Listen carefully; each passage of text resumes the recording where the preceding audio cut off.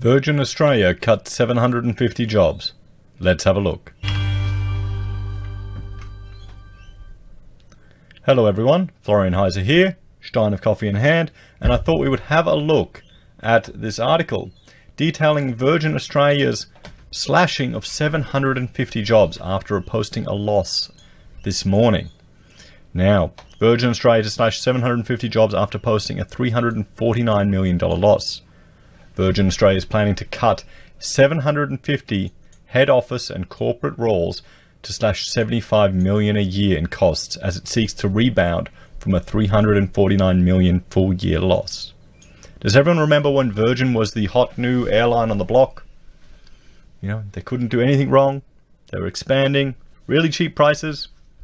$349 down. The company reduced its net loss from an even bigger $681 million last year. However, its underlying performance, excluding one-off costs and gains, was substantially worse. Virgin's underlying loss before tax of $71.2 million was a big drop from a profit of $64.4 million the year before. The airline's new boss, Paul Scurrah, attributed the rapid descent in profits to subdued trading conditions in the second half of the financial year, combined with rising fuel and foreign exchange costs and increased operational costs. Rising fuel and foreign exchange costs. This is the problem, guys, when the dollar goes down. Fuel goes up, and other costs that are dependent on that exchange also go up.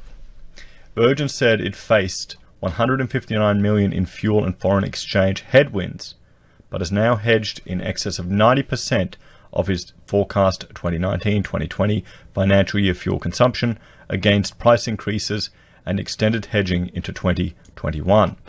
The airline is also engaged in a substantial cost-cutting program with a back-office simplification to merge the corporate and operational functions of its domestic, regional, and Tiger Air operations. This will facilitate a 750 staff reduction in its corporate and head office workforce, with expected savings of $75 million per annum. That is a large number of people to lose their jobs. Virgin is also reviewing its fleet, network, and capacity levels in order to manage costs and meet weaker market demand. The airline reduced capacity, the number of seats available, by 1.5% over May and June, and expects a further reduction in the first half of the current 2020 financial year. None of these things are screaming economic confidence, are they? None of them at all. Particularly if you reduce seat capacity. And I know a lot of business people who fly Virgin. You don't just all fly business class, particularly when you're trying to save money, guys, in tough times. Virgin has already paused fleet renewal, with no new aircraft arriving in financial year 2019 and no further aircraft due until July 2021. The delay in new aircraft was triggered by the airline's deferral of its Boeing 737 MAX orders after the plane was involved in two separate fatal accidents with other airlines. Virgin will also try to squeeze other suppliers to extract a further $50 million in cost savings. Here it is. Does everyone remember when Coles was discovered to be putting pressure on its suppliers? Do you remember what that was like? All through the media? Okay, so this is going to have a flow-on effect. It's not just going to be the 750 staff losing their jobs. It's going to be every single one of these suppliers who's also going to lose revenue. $50 million as well. I'd hate to be one of their suppliers right now.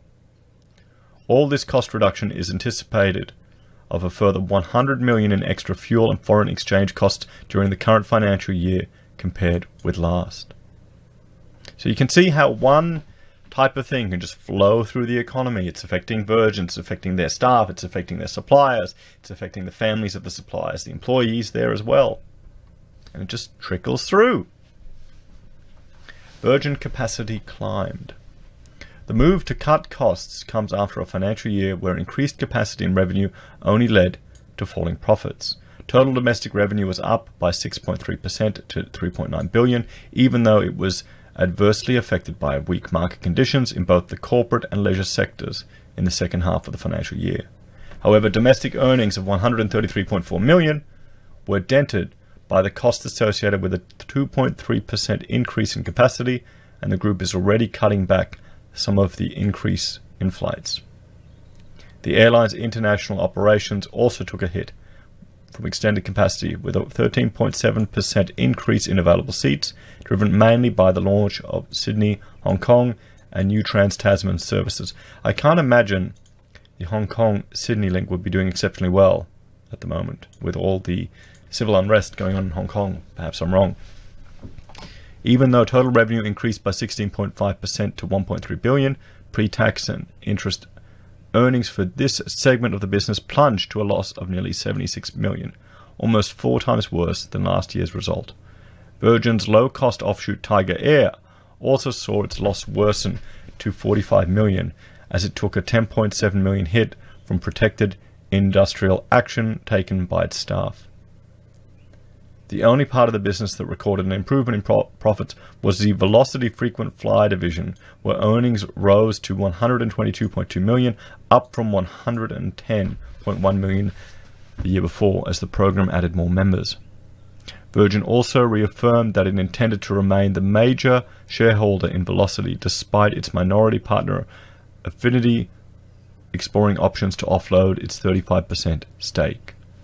So there you have it, guys. Let's have a look at the shares from Virgin. So you can see what, from 2015, when did they, the highest was at what, 56, and now we're trading at 15 cents. So it's trending down. It is definitely trending down, and I don't think this news is going to do it any good. I don't think it's going to do it any good. Let's have a look at their financial results that they released this morning. So total revenue of the group up. So the revenue is up 7.6% to 5.8 billion. All right, that color's not good. How's that? That's good. So gross underlying loss before tax down 135.6 million, despite 158.8 million in fuel foreign exchange headwinds. So they're down 71.2 million. Statutory loss after tax 315.4.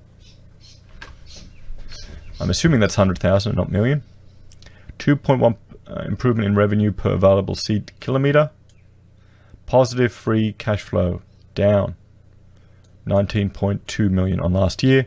Cash balance an increase of 324.5 million. So 1.7 billion they've got there. Gross profit and loss. Total revenue is up. Earnings before interest, tax, yada yada yada is down. Underlying profit is down. Statutory loss. Oh wait, no, sorry, that's million. That's million. 315.4 million. Oops. Oh boy, that looks bad. Gross profits. Total revenue up. Down, down, down, down. Statutory loss after tax is up. So you can see the financial results. I don't think, there you go. I don't think there's much confidence coming out of this for this company. I feel sorry for the people who've lost their jobs, but I think I'm going to be saying that more and more often over the coming months, guys, because it really feels like we're heading into a recession. So let me know what you all think, guys. You think this is going to be the beginning of another trend, another business, how the airline sector is going? I thought, costs of international or domestic flights had gone down. It was filling us with confidence. We'll jump back here. Let's look at the key points. Virgin Australia has posted an underlying loss before tax of 71.2 million. In response, the airline is cutting 750 office jobs and also planned to cut its capacity, the number of seats available. The airline also blamed rising fuel costs and a low Australian dollar for its worsening financial performance. So you can see how these issues are adding up. Let's just have a look before we jump away. We'll look here at some of the Australian data. I mean, let's just jump to our currency and see where it's headed from last year, just as a refresher. We can have a look here. Well, this is a 4-hour one. We'll go to 1 month. You can see in, 2019, we're heading down, trending down. We're now at 67 cents. 2017 to 2018, it was heading up to about 80 cents at its peak. You know, it looked, it was 75 cents. The last time it was this low was in 2016, 2015. Before that, it was up down to 2011 when it was actually over $1, $1.10 US. I remember that. I could not believe it. I could not believe it. Anyway, guys, thank you for joining me for this episode. Like, share, and subscribe, and I will see you all next time. Take care.